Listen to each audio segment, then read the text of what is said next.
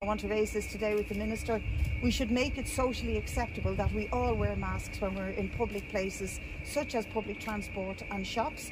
We're not in favour of it being compulsory, but in order to do that we'll have to behave like they've done in Spain and Italy and Germany, where they've made those masks freely available at transport hubs, etc., to the public, and we want to see that become the acceptable norm as we move back into education facilities and into economic activity. So we'll be drilling down into the figures around the nursing homes, the testing, the contact tracing is hugely important. We're underusing the numbers of people who've been trained to do contact tracing, so that has to be ratcheted up, and to also talk about the question of making masks generally more available to the public, free and plentiful.